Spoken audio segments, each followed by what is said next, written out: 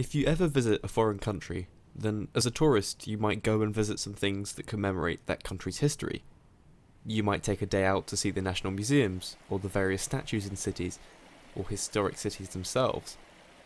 Usually in the place where something has happened, there's some grand monument, square or statue, and perhaps a lot of people might get their photo taken there.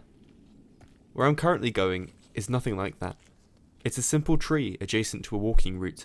Lots of people out on country walks pass it every day, and sometimes stop briefly to admire the rolling hills on the other side of the valley.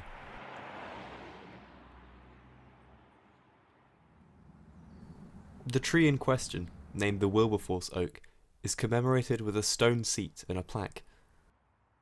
Located near the villages of Keston and Biggin Hill within the borough of Bromley, this is the place in 1787 where William Wilberforce decided to fully dedicate himself to the abolition of the slave trade.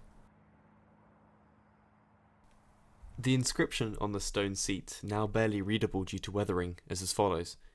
At length, I well remember after a conversation with Mr. Pitt in the open air at the root of an old tree at Holwood, just above the steep descent into the Vale of Keston, I resolved to give notice on a fit occasion in the House of Commons of my intention to bring forward the abolition of the slave trade.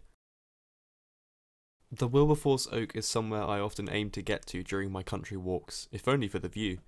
It's not often that history takes place on your doorstep.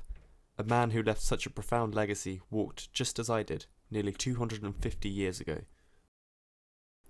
Wilberforce did not live to see the full legal abolition of slavery in his lifetime. That was not achieved until after much perseverance and was the work of many more people after him.